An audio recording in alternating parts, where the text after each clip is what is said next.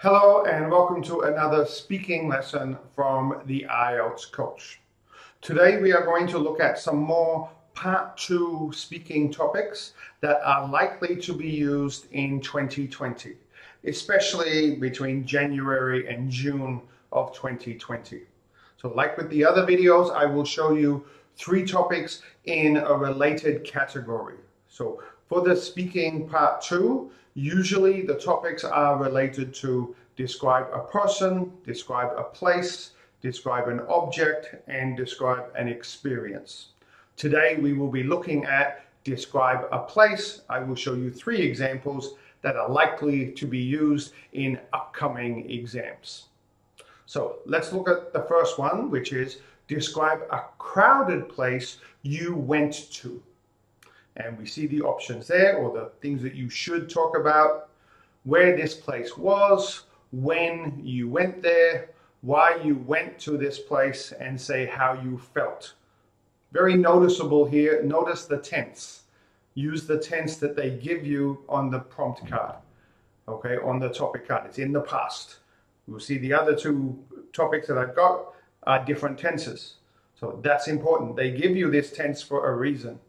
They want to see that you can use the different tenses by giving you different tenses in the question. So part 1 will focus on a range of tenses. Part 2 might focus on 1 or 2 different tenses. So use the tense that they give you. Obviously, you're not going to talk about the future with this particular topic. Now, looking at it, for describing a place, almost always the first prompt that they give you is where. So the location of the place. And we'll see that in the other examples. This means you should be comfortable with describing where something is. Where is the place? Where is the city? Where is the building? Where is your apartment? You need location language. And as I have said in the previous video, it's one question, where this place was. Don't give one answer. Tell me 3 or 4 things about the location of that place.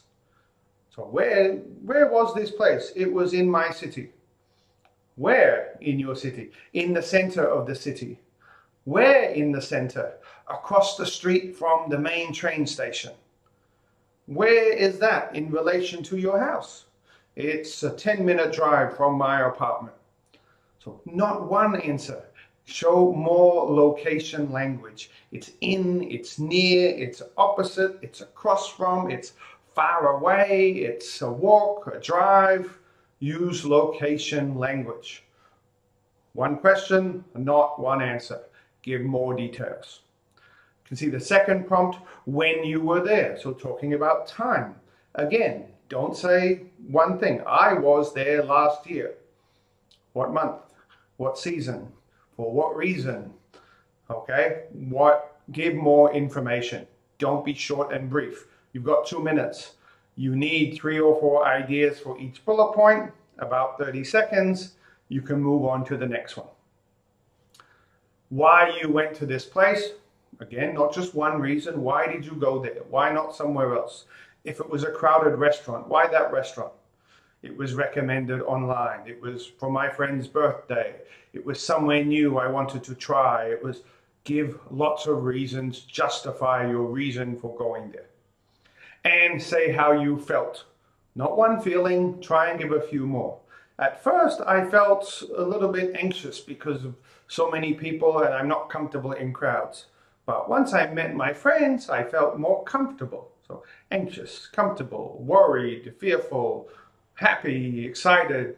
Show feelings. That's what the question is asking, and use the past tense. So the main piece of advice here, as with the previous one, is give more than one answer for each of the questions. Give more details, show more language. That's what it's about. If we look at the next topic or the next prompt card here, describe a house or apartment you would like to live in. So again, the tense here has changed. Where this place would be, what this house or apartment would look like, who you would like to live there with, why you would.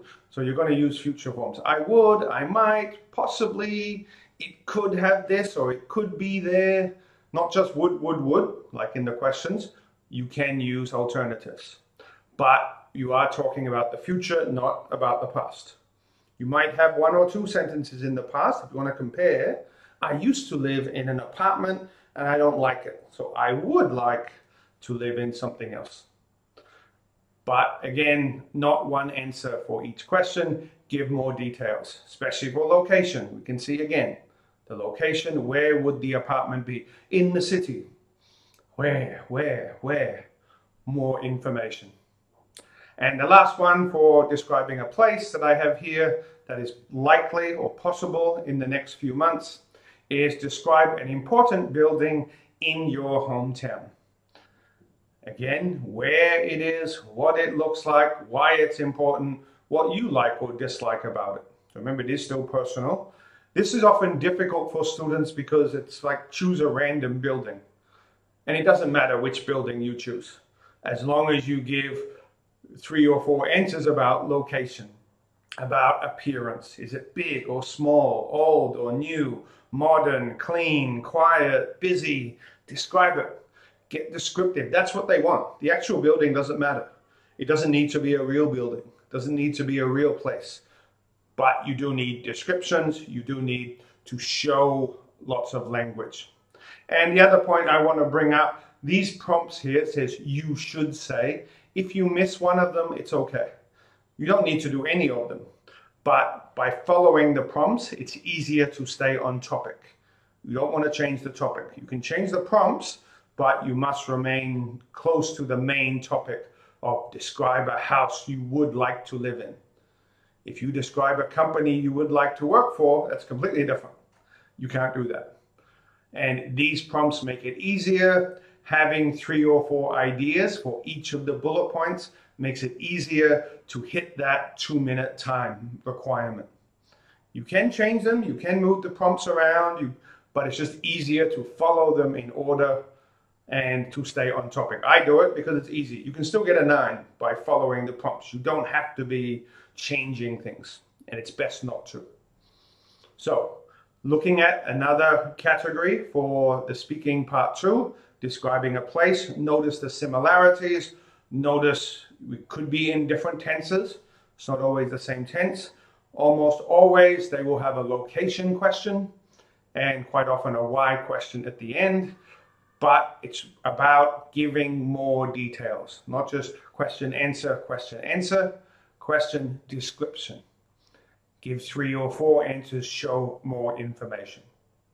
So I hope these 3 topics have helped you practice them. Practice taking notes for each topic. Practice speaking for 2 minutes on each topic. Record yourself speaking and then listen and check yourself. You don't need feedback if that's hard to get. You can give yourself feedback. So 3 likely topics and it will be good practice. So if you have any comments or questions, please leave them below this video. Don't forget to like and subscribe to the channel, and I will see you in the next lesson. Thank you for watching.